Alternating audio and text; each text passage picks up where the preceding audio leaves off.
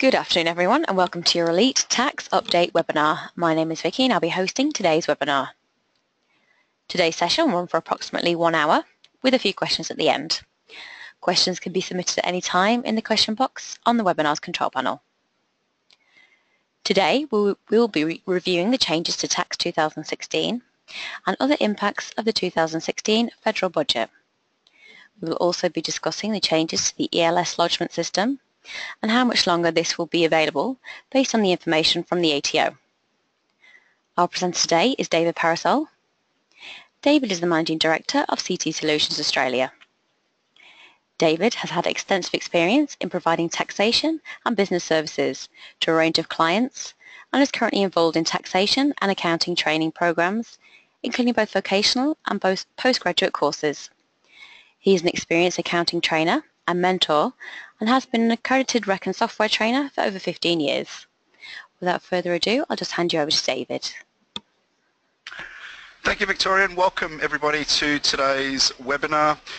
As we do go through today's session, as Victoria mentioned, we will certainly keep you informed of some of the changes with the software and also make you aware of some other things to help you with your Tax 2016 season. Just before we do get into the session today, I need to run through a very quick disclaimer with you that says Reckon Limited and the presenters, who are independent parties, do not provide legal, taxation, financial or investment advice. Please be aware that all information presented and the Reckon Elite Tax Update is for general information only. It is not professional advice and is not intended to cover your specific circumstances. You should satisfy yourself of the requirements of relevant laws and regulations and seek your own advice from your professional advisor for your specific circumstances before relying or acting on information presented in the Reckon Elite Tax Update.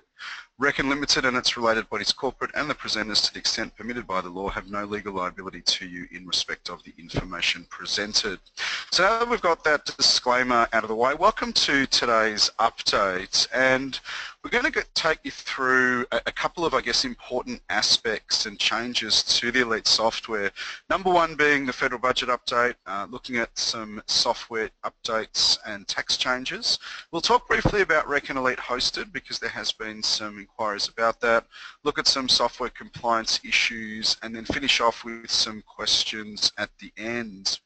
Now, starting off with some federal budget updates. Now, we're trying to look at some of the things that were certainly proposed in the recent federal budget, but now that we've had an election, we're going to be interesting to see how many of these actually do get through the Senate.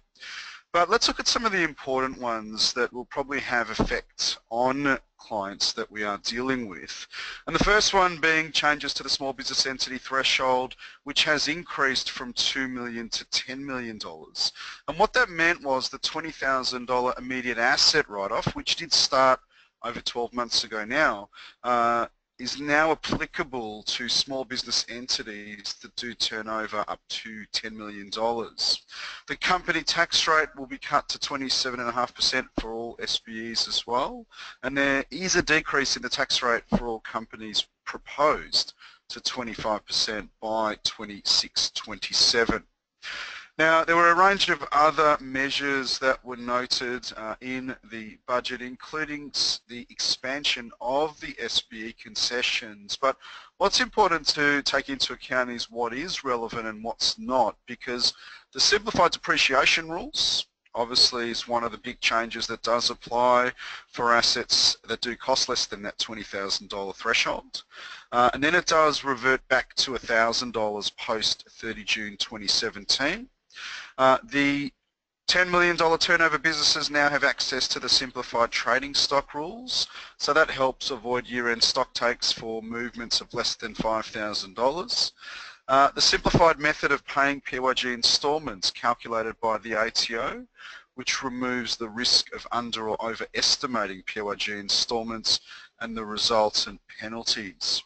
There was also some expansion of access to the SBE concessions in terms of the option to account for GST on a cash basis and paying GST instalments as calculated by the ATO. And other concessions like the FBT concessions that will be applicable from the 1st of April 2017, and the immediate deductibility of professional expenses. Now, one really important point to note is the threshold changes are not meant to affect eligibility for the small business concessions, which still remains at that $2 million, or satisfying the maximum net asset value test. Now, the other thing that did change, obviously not everyone trades their business through a company, so unincorporated businesses with an annual turnover of less than $5 million do receive an increase in the discount to 8%, up to a maximum value of $1,000. So after the initial increase, the discount will be increased in phases to a final rate of 16% in 2026-27. And what the government tells us is that based on their projections that over 3 million businesses will gain access to either the lower tax rate or the higher discount in 2016-17. Now, a range of other issues for consideration include things like the Tax Avoidance Task Force and red tape reductions for business and improved integrity for the consolidation regime. You've also got to remember the changes to the individual tax brackets, which have now increased to $87,000 from the $80,000, and some of the superannuation tax reforms. Now, everyone does know we have now had an election result, but at the end of the day, what happens now? Because we have seen, I guess, almost a hung parliament, and we've probably got what we can term a bit of a hostile Senate. So what is going to happen with some of those announcements that were proposed? Let's hope there is a little bit of common sense that does eventuate with the Parliament in the current sitting, and hopefully some of the announcements that are designed to stimulate the economy and assist small business in particular do successfully pass through the Senate, and we can move on and better advise our clients. So let's have a look at some software issues. Now, when it comes to the latest version of Reckon Elite, one of the key things to note is now that 2016 tax has been released, the first thing that you need to do is update your practice management. So at the moment, version 1.12.29.0 is required to run the tax 2016 modules. And one of the first questions that will be asked if you're having to call technical support for any reasons, they will always ask you what version of practice management you are running. So it's always important just to make sure that you are running the latest iteration of the software, so that when you go to help and support and when you click on the About button, that tells you straight away what version that you are running. So it is important up front to just make sure that you have the latest versions installed. It's also important that at this time of the year that you do check for updates to tax forms, because once they're released by the ATO, then Reckon Elite will release them, and if any changes to forms do eventuate as a result of some things passing through the Senate, then again you'll need to go in and update those particular modules, or if there's a new form that comes out and is activated by the ATO, again, download those updates.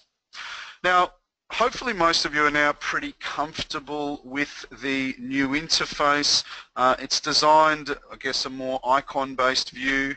Obviously, like with anything new, it does take time to get used to, but it is important that as part of your understanding of the new interface, some people just forgot where to find certain things.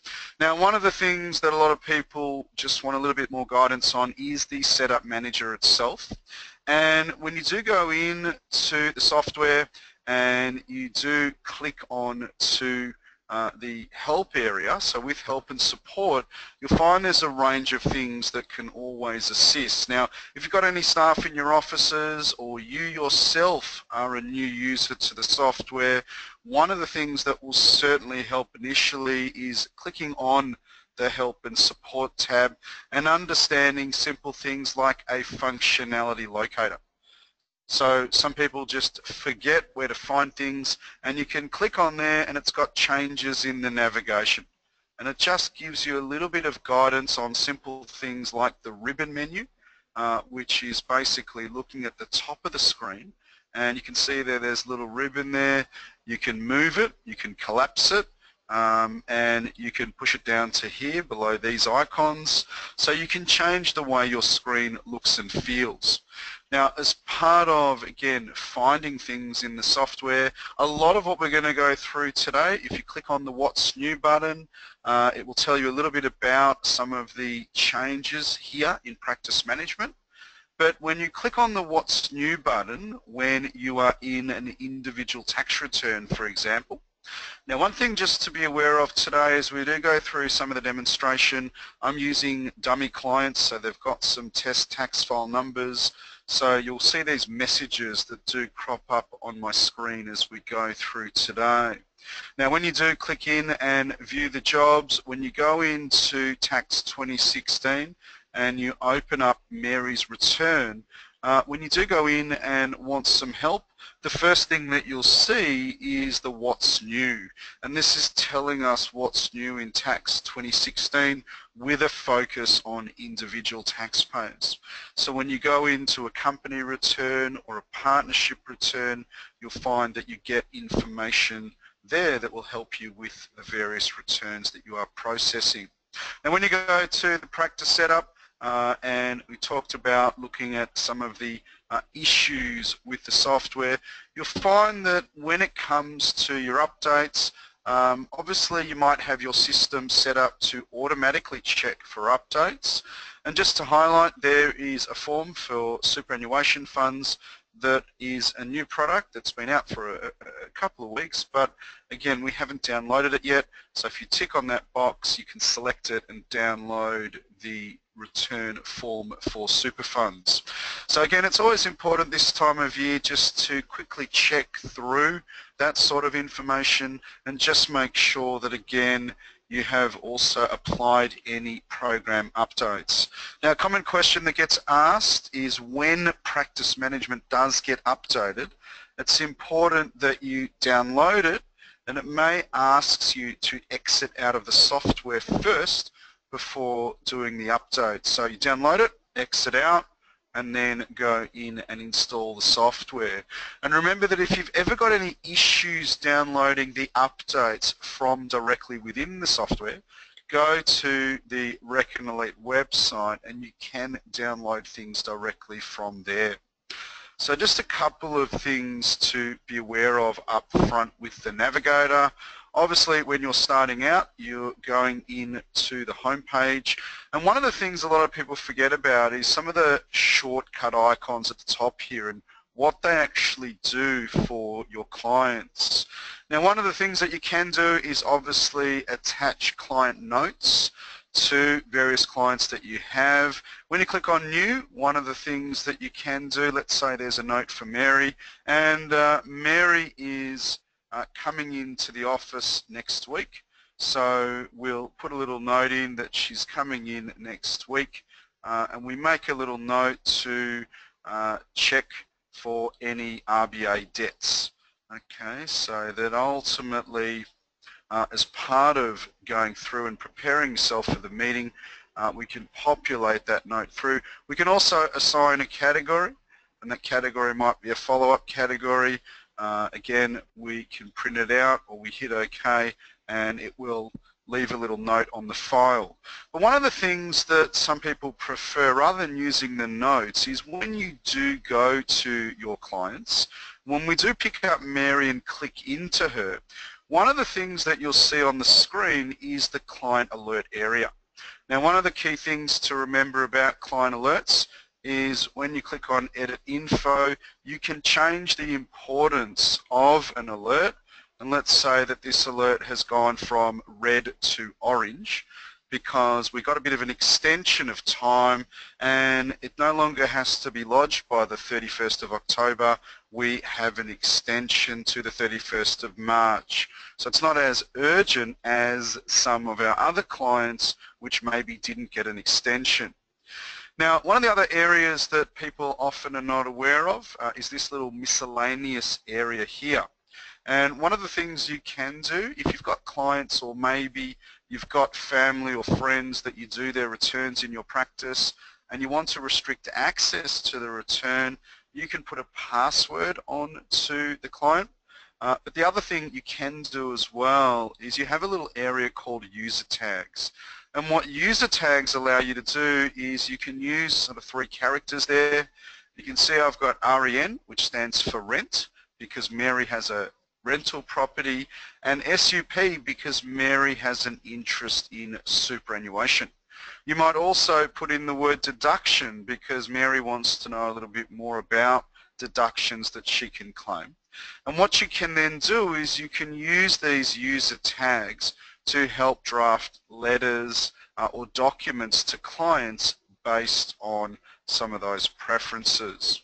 So it is a way to leverage off your database and allow you to produce letters or documents that need to go to clients. We'll go through that with the tax returns later on.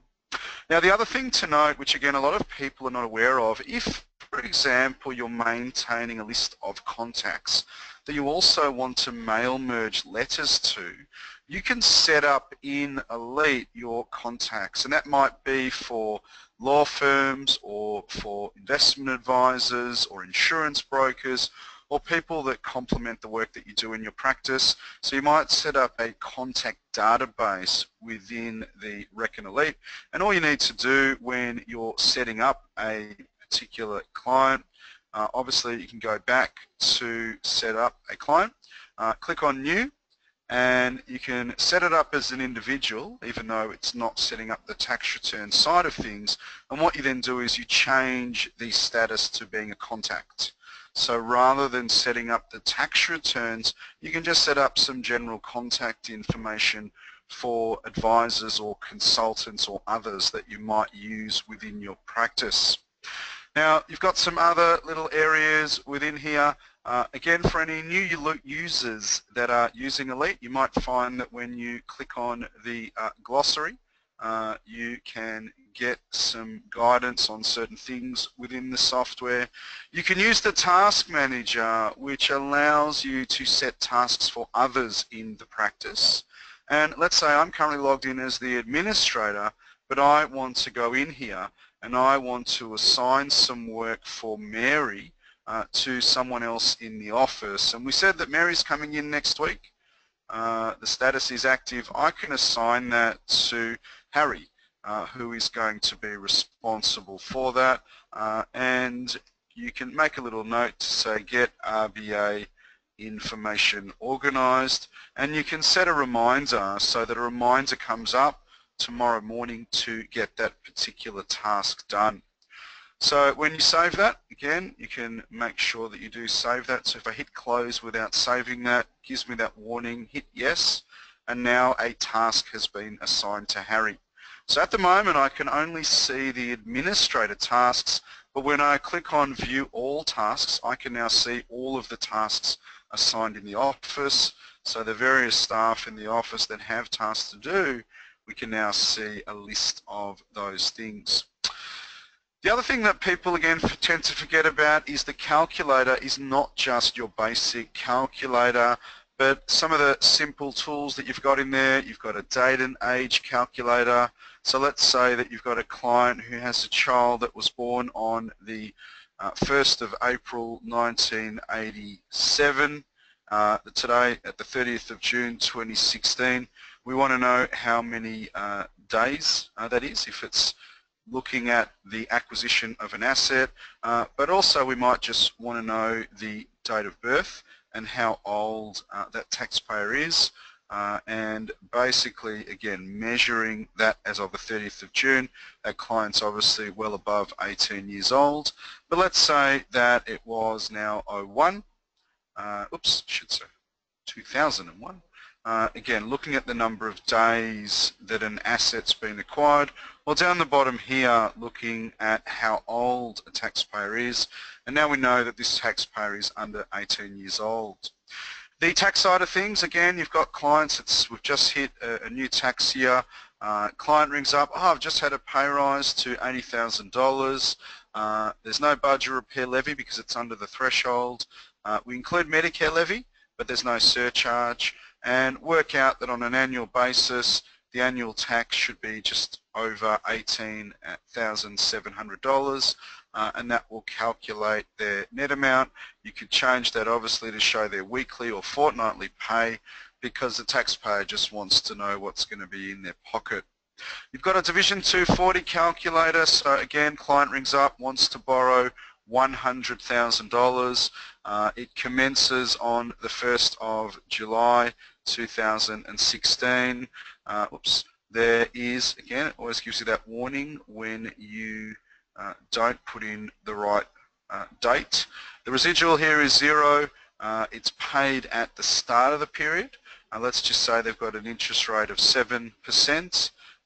There are in total 60 installments, so it's 5 years, and there are 12 installments per annum. You can click on calculate, and that very quickly calculates the interest for the year, and when you print it out, you've got some details around that. If we were to look at, oops, I made a mistake there, look at the interest rate, which has been, I guess, grayed out because we want it to calculate. You are able to then calculate the payment, which works out at just under $2,000 a month. So again, if you wanted to do a quick analysis of that, there's a Division 240 calculator. And then finally, there's a very simple Division A calculator. So if a client borrowed $50,000 in the 2015 year with 7 years remaining, it just does a very quick minimum loan repayment calculation. As you can see, there's a little bit of space, so hopefully we can get a few more items added to this calculator at some point. So that's another useful tool to help you. Obviously there are other things like document management, an appointment diary. If you've got time cost loaded, you might have access to the time clock. And what some people do, they run the clock while they're working on a client, stop it, and then can process that into a timesheet. Reckon Docs, for anyone not aware, is basically looking at ASIC and corporate documentation, so you can set up new companies, trusts and self-managed super funds very quickly, and you can set up an account and start to process returns and, I should say, set up companies as you go. And if you do have any clients that use Reckon accounts, you've got a shortcut link to that as well. So as part of going through the practice management, there's a whole lot of tools that you might find useful as part of going through and working with the software a little bit more. So just to highlight those things to you up front, obviously one of the things as your practice grows, you're able to look at the users and restrict access to what they can and can't do within your firm. And the ability then to add more responsibility as they become more experienced or are given more authority in your practice. So coming back to what we were talking about from a setup manager point of view, when you're first setting up Elite is to remember that there will be a database set up for you.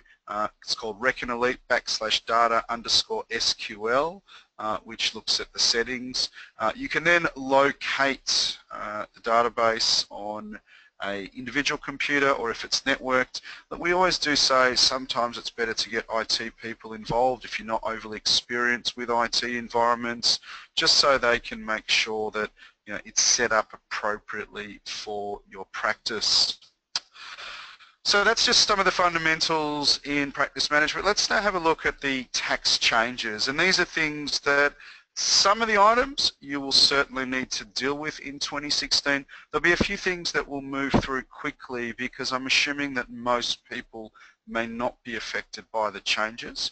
But let's start by talking about the declaration requirements. Now, as a result of SBR, requirements for declarations have required some changes. And what you'll find now is there's now a field to capture both the tax agent's acceptance of the return and the date. So you can see what's circled in red, taxpayers sign the form, and the date the tax agent signed the form. that needs to be completed with your returns. Now with FBT, note that for 2017 there has been a rate change. So we now have 49% for the current FBT year. The Type 1 and Type 2 benefit rates were updated accordingly. You've got the PBI threshold and the car parking threshold change as well. And the other thing, just as a reminder, if you are doing FBT returns, just watch the date of acquisition of cars. Remember now that any car acquired since the 1st of April 2014 does use the flat 20% rate, but just be careful of transitional purchases that may have been before that date. Now when it comes to the return itself, you'll see now that a Type 1 benefit is calculated at 2.1463 and the Type 2 benefit is 1.9608. And note that what is shown on the screen goes back now a few years with the old rates in Elite. Now some of the major changes for 2016 that you do need to be aware of. Number one is the net medical expenses tax offset phase out. You'll find it's very specific now where that particular offset does apply. So most clients will no longer qualify for that. The simplification to car expense deductions, changes to gender identifiers to streamline and improve the CGT treatment of earn-out agreements. Some changes to the exploration development incentive, closing down some of the loopholes in the offshore banking unit regime, and then a couple of TOFA label changes. Now anything, as we mentioned, that we do see today, if you want to go back and check it for yourself, you can go in and click on the help button within the return you're looking at. So we've selected here the company tax return. You can go in there, click on the What's New button, which is the first button you will see when you click on the help, and it will give you a listing of changes for the various tax returns. We mentioned the first one being the net medical expenses tax offset phase out. From the 1st of July 2015, only taxpayers with net medical expenses relating to disability aids, attendant care or aged care will be eligible to claim the net medical expenses tax offset. And also remember that the income testing of that offset will remain. The other thing that is probably a big change is the removal of the 1/3 and 12% methods of claims for car expenses, and noting that the cents per kilometre rate is now fixed at 66%. Engine size no longer matters when it comes to your car expense deductions. So one thing that you'll note when you go into the schedule, it looks a bit different.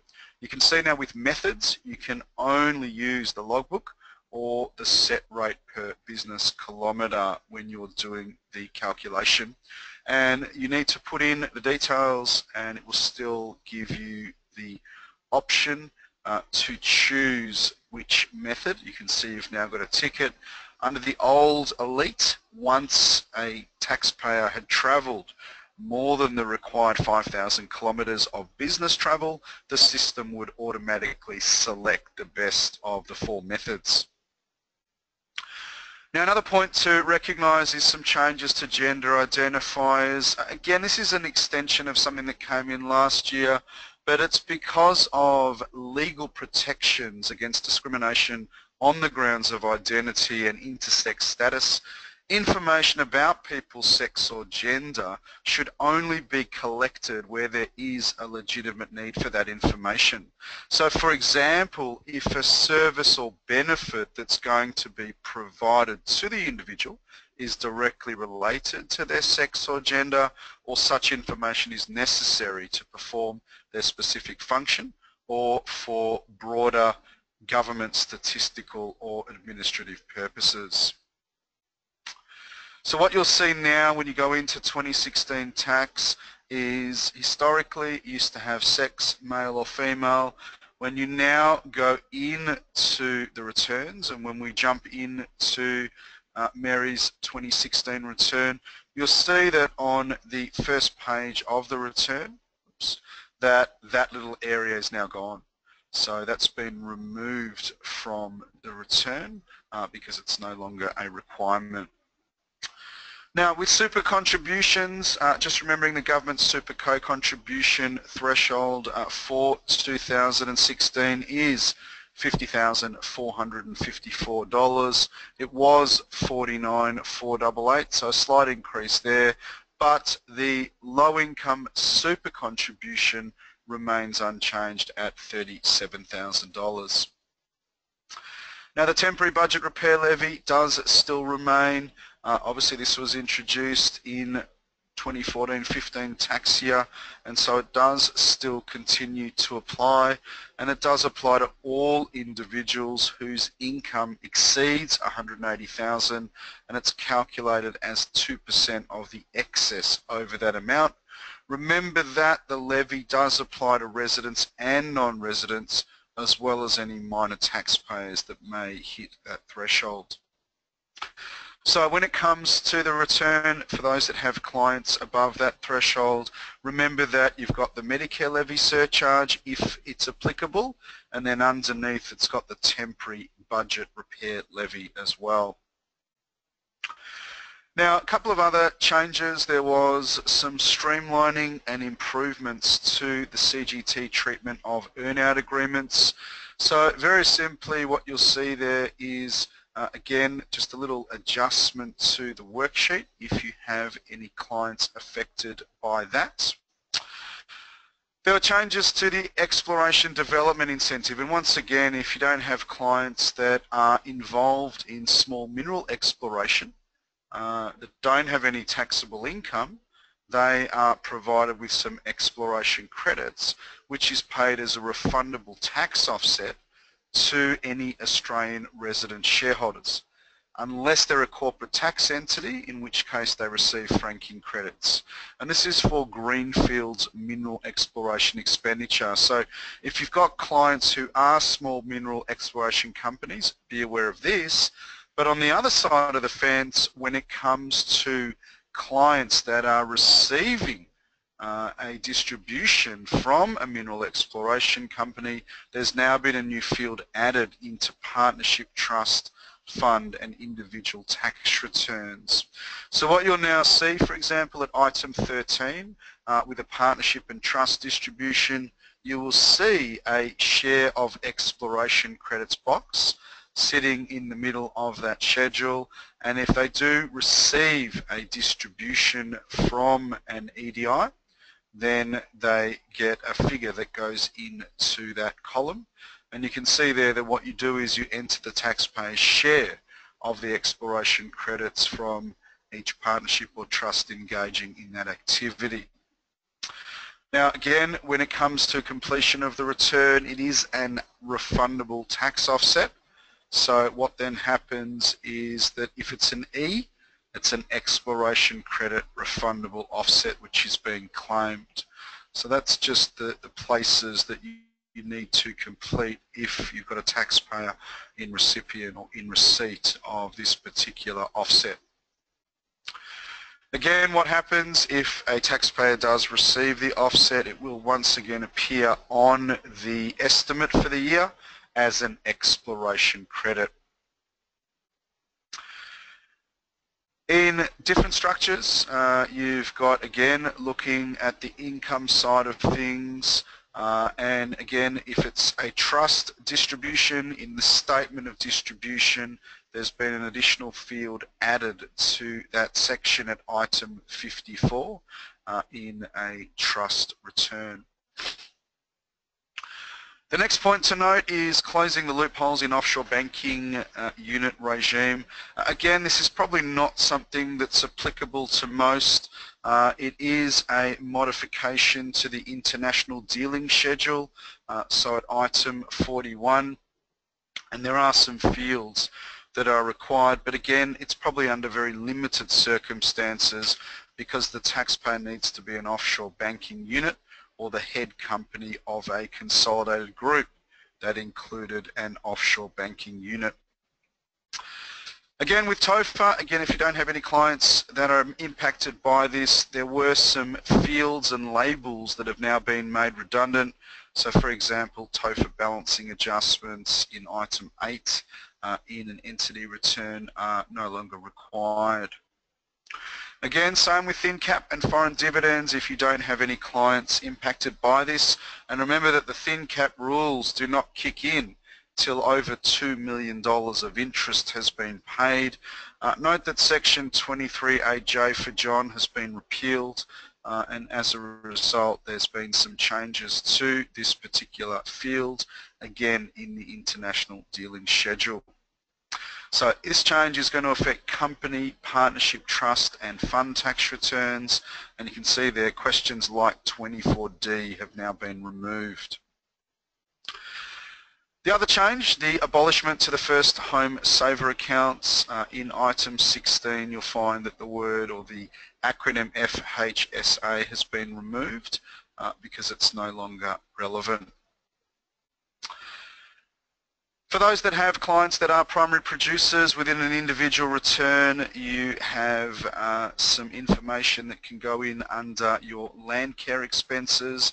So very simply, if a deduction is being claimed, you enter the taxpayer's share of the total of any eligible expenditure on land care operations and any eligible expenditure on facilities for conserving or conveying water that relate to primary production income or a loss from that partnership. So what you'll find in an individual return, you'll see a box under the reconciliation items where land care operations and deduction for decline in value of a water facility fencing asset and a fodder storage asset. So that's been adjusted in the individual. In the company return, you'll see the same thing in the reconciliation area. And again, when it comes to the reconciliation, if you wanted to put in more details, behind that there is a schedule that allows you to complete a worksheet for any specific deductions claimed for land care operations and water conservation or conveying expenses. So again, in looking at the details, if you wanted to complete a schedule, doesn't go to the ATO, but it's something that you might want to fill out for your own completeness purposes. In a trust return, again, you'll see in the reconciliation items, similar field to the previous company and individual return. And again, when it comes to capital allowances in a trust return, at item 48 under capital allowances, 48L is where you can put in the relevant information. Now, a couple of other things we mentioned before with the federal budget update, the small business income tax offset for unincorporated entities. This one is a non-refundable tax offset that does go into the small business income tax offset information. You'll see there the share of net small business income, and you can populate it in again in item 54. And make a note of the share that's going to the relevant beneficiary. In the partner beneficiary returns, you'll see that in the distribution section, again, there is a new box that has share of net small business income and a potential for an offset applicable to an individual taxpayer or a partner in the partnership. Another thing that has changed is related to the small business startup expenses. Now note that again, federal budget said that expenses can be fully deductible in the year in which the expenditure is incurred if the expenditure relates to a small business that is proposed to be carried on and is either incurred in obtaining advice or services relating to the proposed structure or the proposed operation of the business. It's a payment to an Australian government agency of a fee, tax or charge incurred in relation to setting up the business or establishing its operating structure. So think of the black hole expenditure rules where if you paid for the incorporation costs of a new company, you would write that off or be able to write that off over a 5-year period. These expenses can now be fully deductible in the year in which they are incurred. So what that does in terms of the schedule at item 15 is you'll see there that there's now a box that allows you to choose immediate deduction, yes or no. And if not, there is also the 20% claim under black hole expense rules. So if there's a $20,000 amount incurred for formation cost, that can be claimed up front, or using the old rules, if it was incurred a few years ago, it would be $20,000 multiplied by the 20%, and there would be a $4,000 deduction in the current year. The SBE immediate write-off and pool changes, as we mentioned earlier, the federal budget has enhanced those accelerated depreciation rules for any SBE turning over up to $10 million to immediately deduct each asset that costs less than $20,000, and that will continue until June 2017. Remember that that replaces the old rules of the $1,000 for those entities in the $2 to $10 million bracket, and the balance of the small business pool can also be immediately deducted if the balance is less than $20,000 at the end of an income year, again up until the 30th of June 2017. With self-managed super funds, this is just a reminder of something that did kick in last year, but for those that are preparing these super funds, you'll find that there are two bank accounts that can be included because the EFT details for tax refunds can be different to the main super account. So you can populate two sets of EFT details, and down the bottom of the screen you'll see that an electronic service address alias has been added to the EFT section of the return. So now that we've gone through some of the updates, let's now go in to the software and have a look at some of the data processing issues for 2016. And as we mentioned up front, when you are looking for assistance with Elite, there's a number of different places where you can find help within the software. Firstly, you've got the question mark icon on the top right-hand side of the screen, and that gives you general help about the module you're in. Or you've got a question mark help button in the bottom left corner of the screen, which will provide help on the screen that you're actually in. So when you go in to Elite, what we were saying by that is the one down the bottom here will give you help on the personal details screen of an individual, and the help button up the top here will provide details on the tax return or individual tax return itself. So just to be aware of that as something that's always useful. And then finally what we're going to have a look now in the software is some of the things that, again, it's a reminder for some, but it might also be new to those who are new users of the software. So today we're going to be working with Mary Jones, and we're going to have a look at a couple of things to shortcut the return approach. In addition, in 2016 she has a TSL loan, a balance of $30,000, and she's got a help debt as well of $23,000 at the 1st of June 2016. So let's now go in and have a look at Mary's return and some details. Now, given that we are only in the first couple of weeks of the new tax year, note that portals are probably not finalised as yet, and certainly if you've got clients that are in receipt of dividend income, of managed fund income, you normally find that those particular schedules in terms of the portal export are not finalised till potentially the end of August. So just be aware of that, and also be aware that portal printouts and your upload is not guaranteed to be correct. If you've got taxpayers that do have lots of share or investment holdings, you'll normally find that what comes out of the portal is not always right. So just to be aware of that up front. Now we're going to start just by looking at the 2015 return so we can demonstrate a import from the portal.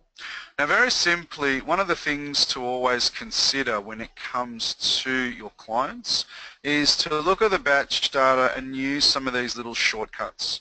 Now as we said, the OTO pre-fill is probably not ready yet, so let's take a 2015 pre-fill. And one of the things we're going to do is we're going to create an import by selecting an appropriate file. Now very simply, to do an import, obviously the first thing you do is click on ATO prefill. You potentially have to click on, or you certainly need to click on the little button down there. But you need to read and familiarise yourself with the details. And like we just mentioned, it says the ATO do not guarantee the accuracy or completeness of any client data supplied by the portal. It's your responsibility to check with the taxpayer that any data is correct and complete. So again, if you know the history of shareholding that clients have, make sure that appropriate dividends and any other earnings has been captured. So what you do is once you tick this box, you need to select the file. What we do is we go in and select Mary. We hit open and we click on next. Now what it then does is it processes through the pre-fill details so that you can review the information. And note that for 2016 the process is almost identical in a sense that you go to the portal, you select the relevant taxpayer, you download the file, okay, and you'll find that that particular file is an XML file. So .xml is the file extension. You then go in, and when you're processing it, the first thing you do is you can review the data. Some people like to print it out physically first so they can match it off. Others just like to view it on the screen. But when you go into this schedule, you'll find there are a range of income details. You've got all the portal information relevant to Mary's situation.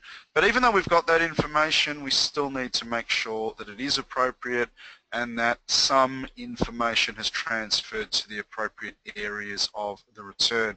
So let's just say that I'm quite happy to do this and click on the import button, and it gives you a little warning before you do that. Are you sure you want to import relevant data from this file into the return? And we say yes, and then there's a whole lot of other pre-fill warnings. This is what has been imported, this is what has not been imported. And maybe in this case we're dealing with a dummy pre-fill report, but in some cases it's just important to pay attention to the warnings and just make sure that data has transferred appropriately. You'll also see that in my example I've got a range of private health details imported. We know that's not right, and so we need to go in and fix that up. So once you're comfortable with it, we can go in and we can start to review the information that has come through. And we mentioned that when it comes to private health insurance, we know we had a whole lot of duplicates, so you can just go in here and delete it. Obviously when you do your real pre-fill uploads, you'll not have the same number of these coming through. But again, if the client has changed private health policies during the year, you need to check it and make sure that the dates mentioned in the pre-fill are appropriate. So as part of going through that, you can then go through the pre-fill, add any other details, and then finalise the return. So that's just something just to highlight the approach from the pre-fills. I'm going to now come out of there and I'm going to now go into Mary's 2016 return. Now Mary's return in 2016, always a good idea when you first come into the return. Click on the V errors and you can have a look and see anything that you can quickly get rid of. Again, if you're not certain of what a V error is, just click on the item itself. Click on the V Edit Help and it will tell you what is missing or what may be incorrect. Now one of the things that often happens is you forget about the income test labels, and you need to make sure that this is one of those fields that you need to populate a 0 in to eliminate that particular V error. So going through this, you need to put in the zeros. Once I've entered in the zeros and go back to my V errors, you'll see that that error has now gone. The other thing to be careful of, especially when you've rolled over a client from the prior period, is to click on the V8004 and check your rolled over data. And when you double click there, it takes you to the relevant section. You'll see here there's just some information that's probably incorrect because it just said triple T with no income items. Click on next and come out of there, and then it's a matter of just checking because that error is now gone. But if that was not the only rollover error, you might need to go into there a few times, and you'll see a little button up the top here that you can click into to correct any of those rollover issues. Now, checking a few things like postal address, you'll see there that you've got the current postal address coming through practice management, the home address, and just noting that no, the address hasn't changed since last year. So as part of going through, you can see that we're slowly eliminating some of the potential errors. Now, there's a couple of things up front when you first go into a return. Always a good idea to start with your mandatories. By going through the mandatories, you can quickly highlight things like, yes, there was a CGT event.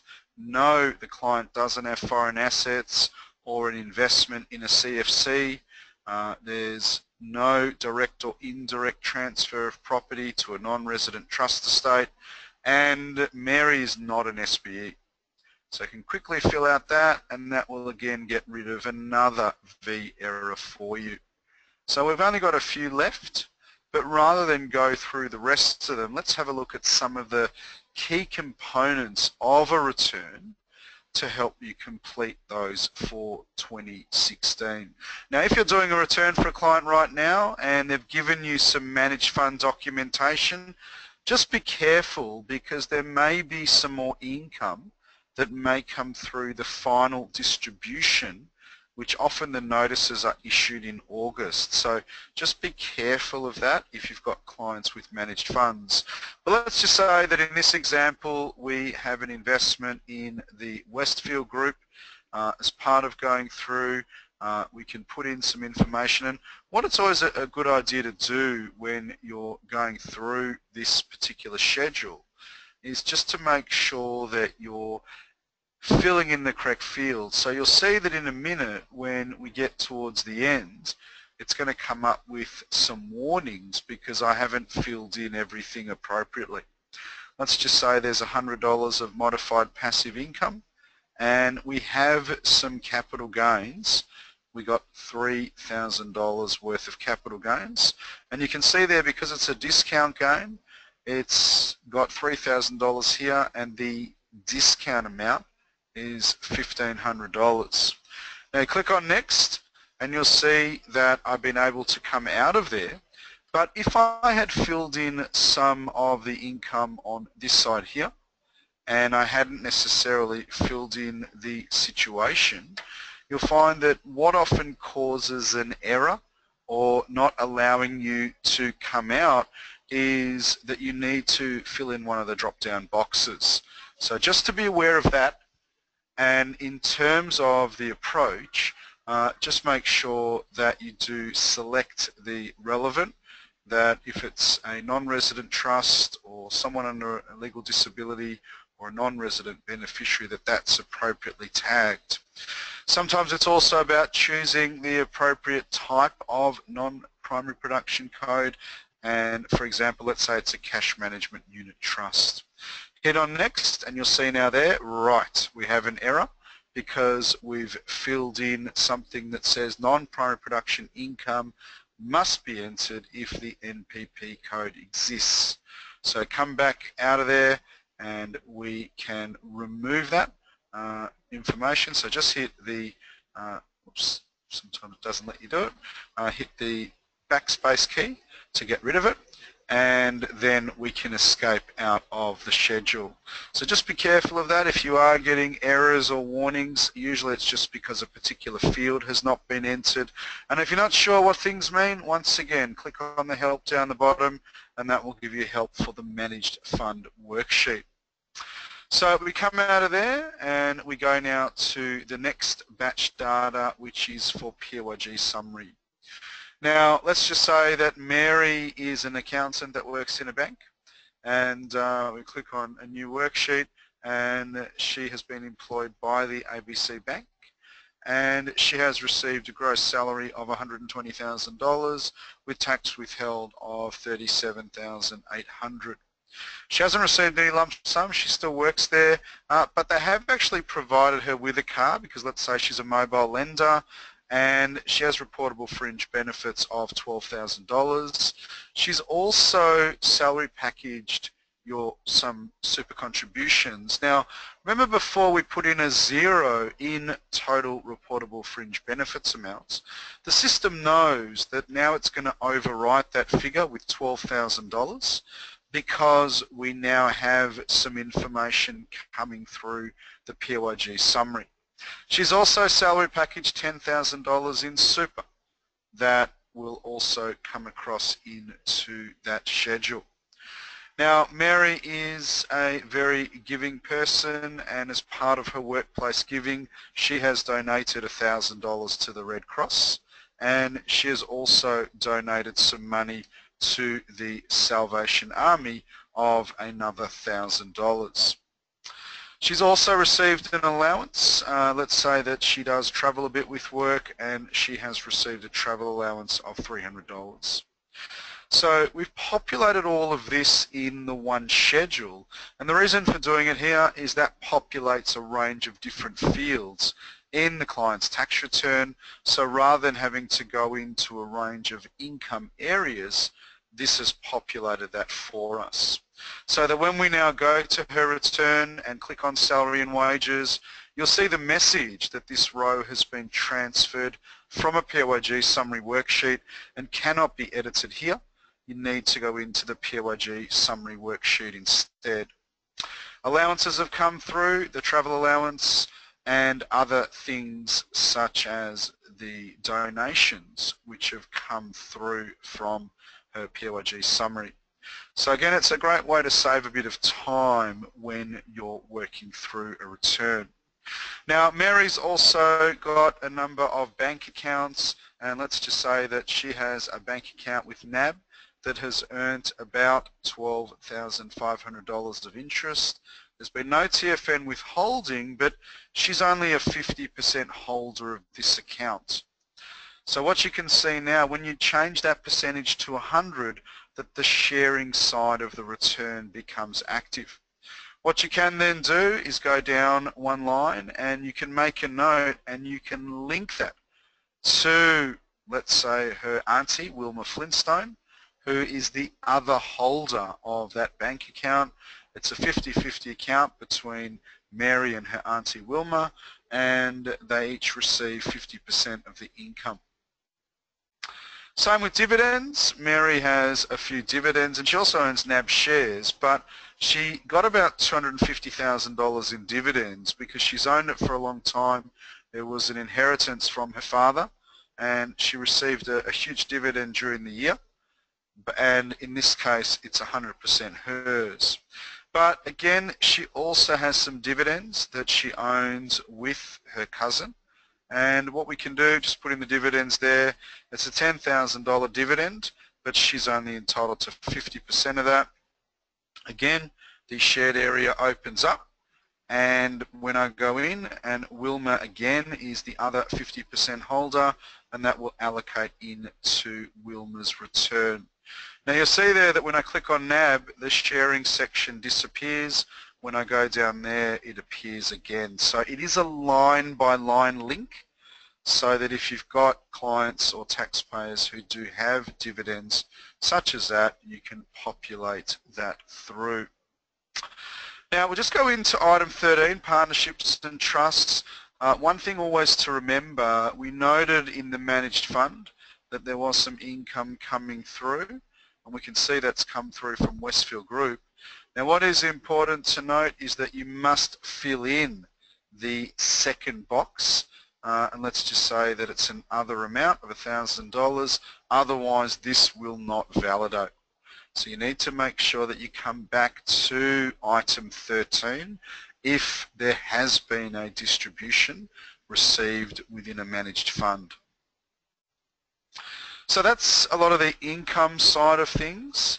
Now with rental, Mary does have some rental properties, but instead of doing it within the return, this has come from a shared rental schedule. Now again, if you've got taxpayers or you've got clients that own properties with multiple owners, it's important to go in and set up a shared rental schedule because that will save some time, allow for probably more details than the direct rental schedule in the return, but also allow you to look at some information that then populates across, and if you make a change to the rental property schedule, then it will also filter in to the relevant individual clients you have. This is her property in Smith Street in Fitzgerald in Tasmania. There's no private use on the property. The property hasn't been sold. The property cost was $500,000 when she first acquired that, and it hasn't been refinanced, the property. We click on next and you'll see there that the rental income was $10,000. Not all the expenses have yet been included, but we did have to get a new tenant during the year and that cost us $350. We've got body corporate fees of $1,000. We have some council rates of $1,200. We have some insurance that we paid of $1,000. We've got a loan on this property and during the year we paid $16,000. And then we have some agent fees. We've got an agent managing the property. A little bit of repairs and maintenance during the year, which is $1,800. And then we have some water rates of another $600. So this property has generated a loss of $13,150. When you hit next, you see there are 3 owners of this property. Jane and Michael Fisher each own 25%. Jane and Michael, let's say brother and sister-in-law of Mary, and the share of the loss to Mary is negative 6575. Hit next and hit next to come out of that, and when you come out and save that, okay, when we then go back, you'll see a message about updating the returns to have a share of that property. We hit yes, and it gives us a note that we don't have a tax return for all of them, so they can't all be updated as yet. We haven't done some of the Fisher returns yet. But with Mary, when we now go into her return, you'll see that we need to come out of her return. So we'll jump out of there and we'll come back into her return. And as part of the review now, going back to income, you'll see now with rent, negative 6575. So that property has come through and that 50% share has come through. So again, for anyone with clients who have rental properties that have multiple owners, it's a great idea to use the shared rental schedule. You just set it up just like any other tax schedule. You click on new and you go down and find shared rental and you just hit OK to create that particular schedule. Last couple of things just to quickly show you relate to some of the deductions, and we mentioned the change that came through with car expenses. Now Mary does have a car which she used for work. Now if you go by the basic schedule, because it's just cents per kilometre, you can do this, but when you hit next it allows you to create the worksheet for the car. So let's just say that she has a Nissan Patrol that she uses for work.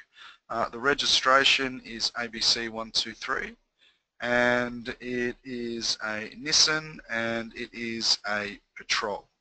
Now the original cost of that car, let's say, was $55,000, and we can choose logbook or set rate. Now we're going to choose a logbook because she has a logbook.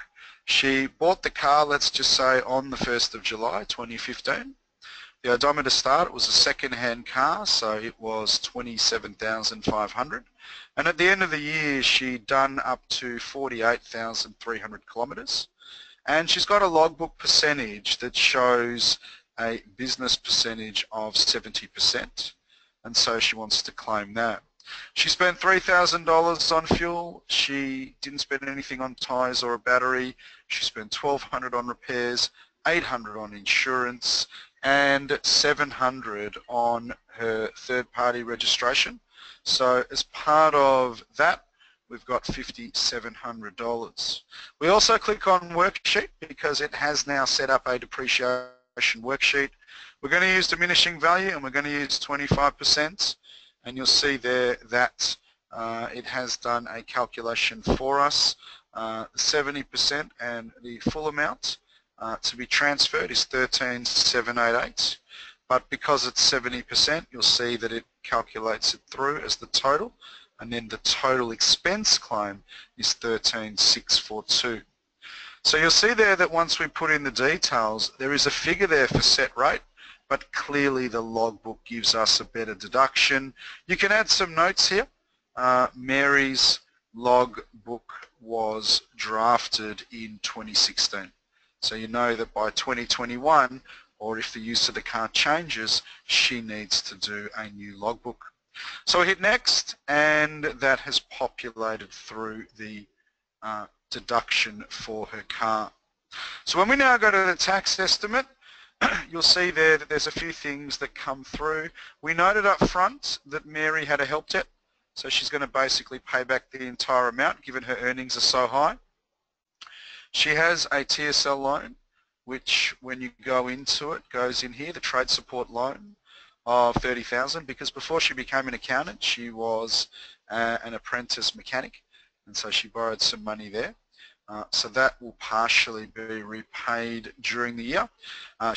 She doesn't have private health, so there's a Medicare levy surcharge, and she's also got the budget repair levy. So we made a high income here just so we could show you all of the various taxes coming through.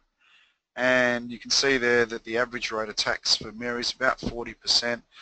With all the other bits and pieces, so she's paying a very high tax percentage. So that's just some of the key elements of the individual returns in 2016. So you'll find that when you start to process, if you haven't yet started, there's not a great deal of huge change in the returns, but a couple of really important changes, especially around motor vehicle deductions. The last couple of things we're going to just quickly show you today is a little bit of information for those that were interested in Reckon Elite Hosted. Now, there are two different versions of Hosted, and really what this means is that you'll take your practice management software and be able to put it up in a hosted environment, which means by logging into a portal, you can then go in and access your database when and wherever you are, provided you've got an internet connection. There are two different versions. You can take the tax package, which will just give you practice management and the Reckon Elite tax module, or the full package, which will give you a private cloud environment. The full Reckon Elite software, so including Ledger, including time cost and timesheet, and Microsoft Office, so you've got access to your Office tools in a hosted environment.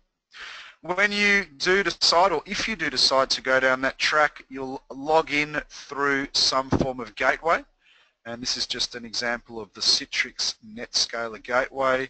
You log in with your username and password, and then you'll come up with a screen that looks like this if you've got the full version. You've got Excel, PowerPoint, Publisher, Reckon Elite Practice Management and Word, so the Microsoft Office suite. Now for anybody who does have interest in this, please feel free to get in touch with Elite. Matthew Bambrick, who's one of the business development managers, he can assist you with this, give you all the pricing and details for it, and show you how it all works. So again, we've had some people ask about it, so that's just something there for you. The final point of today's session is to look at some of the compliance updates and note that what we need to think about in 2016-17, well at the moment portal services are to be continued. You can still use ELS lodgements. You don't have to move everything to SBR yet. I think the ATO is a little bit behind on their project, so you will be able to continue with what you're currently doing. But one thing the ATO has made very clear is they want to enhance services to individuals and businesses. So a lot more electronic correspondence through MyGov, which can be frustrating as a tax agent when you don't get access to all of your clients' information. But they want to allow you to access the individual and entity details eventually in your portal, in your practices, but they're trying to encourage individuals to spend more time understanding their own tax affairs, whether that's a good thing or a bad thing. Certainly some agents think it's a bad thing, and some clients think it's a bad thing because they pay an accountant to look after their affairs.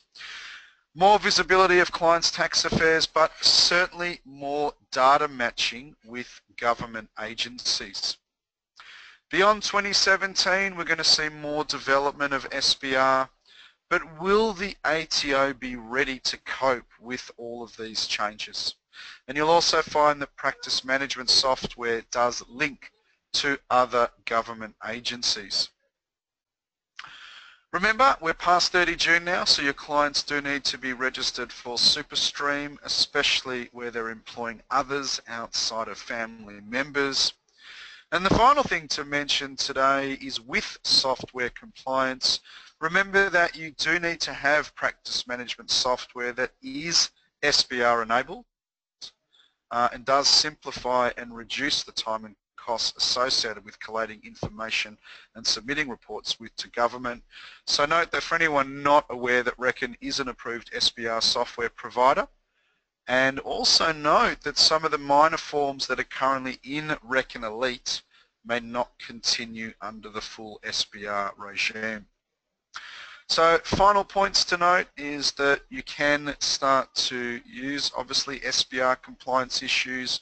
Reckon has been SBR compliant on certain forms since 2011-12 and also been working closely with the ATO, both one-on-one and as part of consultative forums in respect of getting the SBR process moving forward.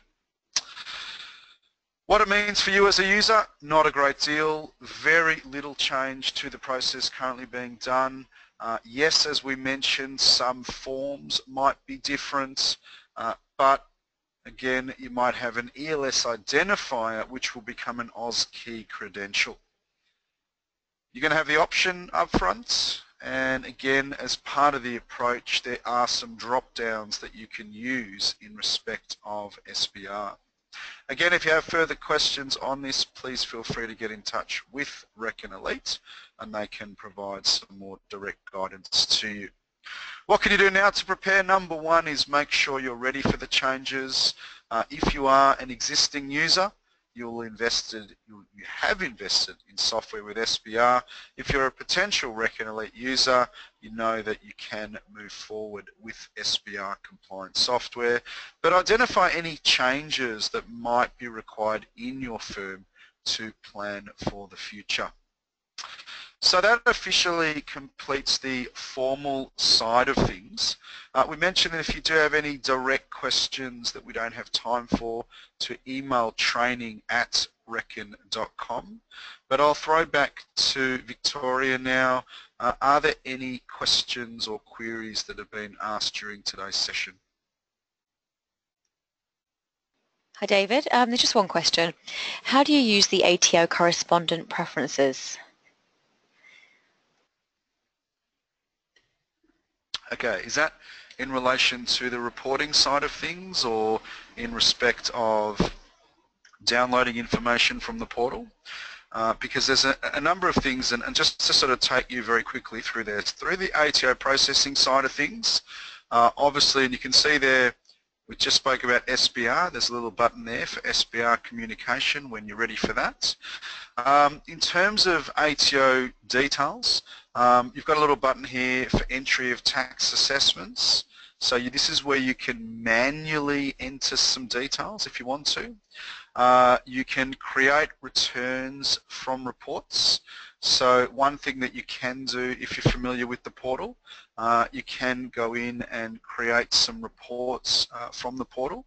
And again, if you're not certain of any of this, so for the person that asked that particular question, click on the help screen and there are step-by-step instructions for you to follow. So this is a task that allows you to create jobs from ELS reports received from the ATO. So it actually tells you how to do it, and you can go through step by step, and it works you through the wizard on the screen. So you can print these out as well. If you need any instructions, you can print these out and they will help you with the ability I've just to got use this further particular clarification. Sorry, functionality. David. Yep. Joe said, under the client navigation screen, business tax details, there is a chart. Okay, right, I know what you mean. Okay, so when you go into this little thing here, looking at the corner of the screen, this little chart here, ATO correspondence preferences, let's just say most people don't use that at all. What that is if you've got a client that has activity statements or business statement accounts, this is basically looking at codes. Most people, as I said, do not use this. But if you've got clients that are registered for GST and have particular preferences, that's basically what that's for. To be honest, I don't think it's a function that many users do use in terms of that. But it is there just if you want to, particularly for business taxpayers, probably more relevant than an individual. It talks about correspondence preferences, but over time as the ATO is issuing things directly to clients, this is becoming less and less relevant as well. Okay, thanks, David. That's the end of the questions. Do you want to wrap up with anything? Yeah, look, I was going to say, if there are any direct questions or if you do have anything that you want to discuss with Reckon in a sense of the hosted version or new features or functionality, feel free to send an email to training@reckon.com and that'll be passed on to the relevant person at Elite who can help you with your query, or if it's a training issue, again, they can assist you in that respect as well. So that's basically just to finish that off, and I guess we can wrap things up. Thanks, David. Thank you for the presentation today. Thank you. And thank you all for attending. We'll see you in the next webinar. Thanks. Thank you. Goodbye.